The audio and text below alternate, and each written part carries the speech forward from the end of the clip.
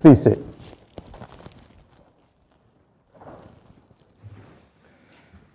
Today is Good Shepherd Sunday. It is also the feast of Julian of Norwich, and it is also Mother's Day. Happy Mother's Day. And the same to you. There's a little joke about a little boy who was in a cemetery with his mother. Mommy asked the boy, do ever two people are buried in the same grave? She replied, of course not, dear. Why would you think that? So the little boy responded. The tombstone back there said, here lies a lawyer and an honest man. Let us pray. Heavenly Father, we give you thanks and praise today for your word. Your word that brings life as we follow our Savior as the Good Shepherd. In Jesus' name we pray. Amen. Today being a special day for us at St. Julian of Norwich, the story of Tabitha with our name, and also Dorcas, our Greek name, should be of interest to us. Tabitha is a disciple who is active. She just doesn't talk, but leads by actions.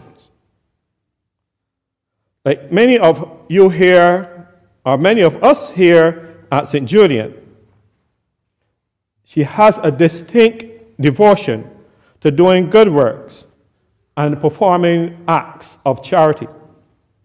She is committed to helping others, not just at certain times of the year such as Pentecost or Christmas.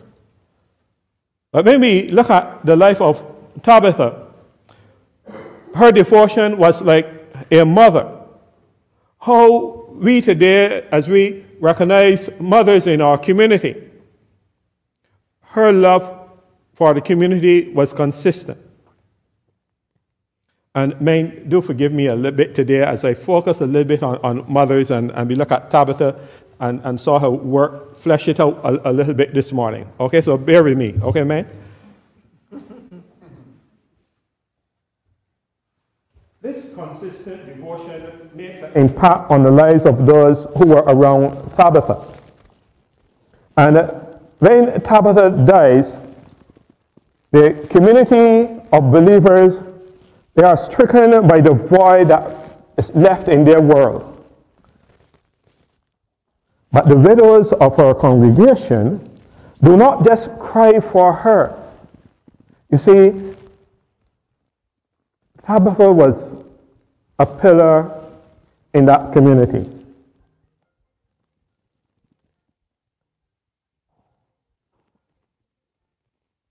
They were thinking about the situation as it pertained to the good works that she did in their community. They were on display. Her great love for serving God's people speaks for her. What a testimony. Even when we are rendered silent, God is able to speak through us. God's love is evident because we have answered the call to serve. And today, a day as we reflect on our patron saint, as we reflect on mothers, this example that we have today, along with that of the Good Shepherd, is one that perhaps we could look forward to emulating as we go forward in our lives. When Tabitha dies, the disciples sent word to Peter And then Peter responded without delay. Tabitha is already dead. Yet, there's an urgent call. Was Peter just going to come and pay his last respects and mourn with those who were mourning for a faithful servant? Or have the disciples heard of what Peter was doing in the community and wanted him to do the same in their community? Were they expecting a miracle? Those are some of the questions that the people of the day had to respond to. And those are some of the questions that we will have to respond to today on our own faith journey. We do not know. But it's clear that Peter's presence is important. Remember that in last week's gospel, where Jesus had to make sure that he was sure about Peter. And then he asked him, Peter, do you love me 3 times? And so we've moved on from there, and now there's some certainty about Peter's role in building up the church.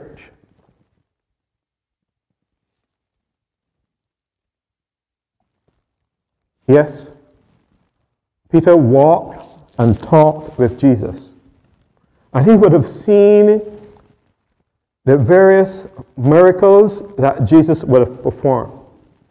And remember in the Gospels that where Jesus said to his disciples that you too will perform such miracles.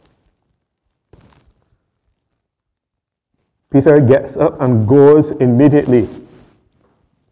And just as Jesus would have done, when Peter arrived and he saw, as they would say in those days, a commotion going on, but people were mourning.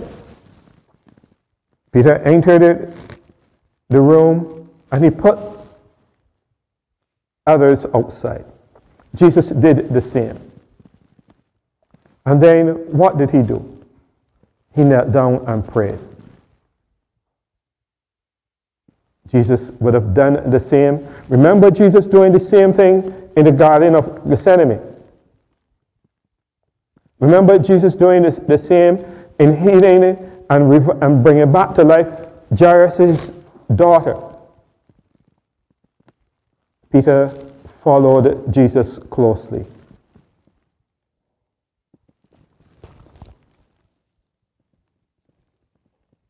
We today are called to follow Jesus closely. We are called as his disciples to emulate the examples that Jesus left for us. That where Jesus being the good shepherd, the kind acts of love that he displayed while he was here on earth with us. He left those as examples for us. As Peter knelt down to pray and bringing Tabitha back to life, he held her hand and once again he offered her to her community. At times as we go through life, we need someone to hold us by our hand and to lead us back in the community. And when that happens, when those persons who might have been lost in a particular community, when their acts of love and kindness, just as Jesus displayed, and people are brought back into the community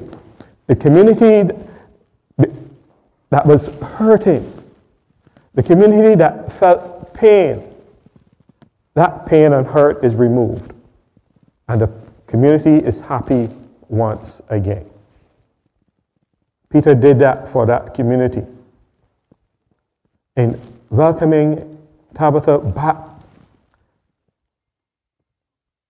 We today, as we emerge from the COVID-19, We will have to welcome persons back. There are some of you who would have been here throughout the journey. But there are others who would come back. And you have to welcome them back. We have to welcome them back. We have to hold them by the hand and to say, yes, we still love you. As Peter emulates Jesus, the Good Shepherd, he leads us along right pathways of righteousness for what he wants us to do for him. In leading us in right pathways of life, as disciples like Peter and Tabitha and indeed and Julian, the acts of love generated here among this community, acts of love among friends, among loved ones, among children and our siblings, even among our enemies. These acts of righteousness leads us into right relationships with God.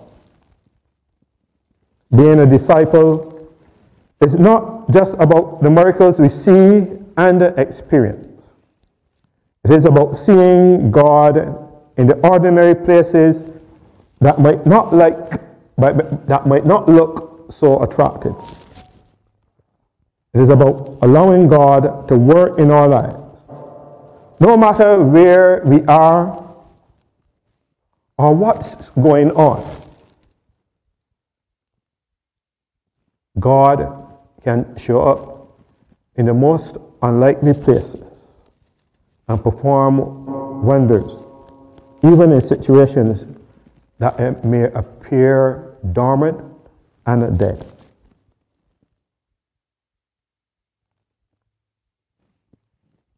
This community here at St. Julian continues to emerge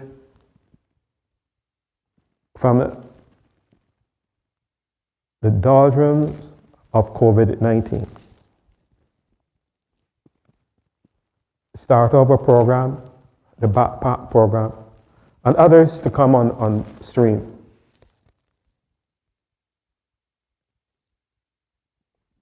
We have the opportunity to act like the Good Shepherd in offering love and care to others in our community.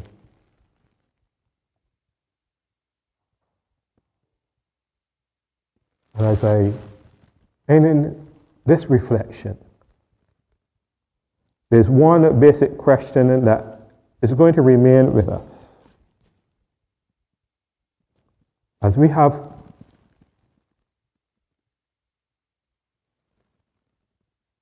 in our life journey here in this community, do we have that relationship with Jesus Christ, just as Peter and the disciples had with Jesus?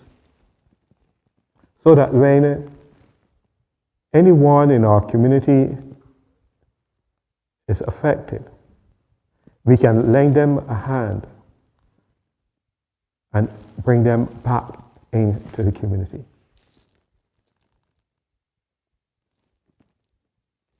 My siblings, being a disciple means knowing that God is still active in our lives and in our communities. Let us today, as we emulate the Good Shepherd, as we think of the kind and generous and mystical acts of our patron Saint Julian, let us go out in the community and welcome others back into the fold. Amen.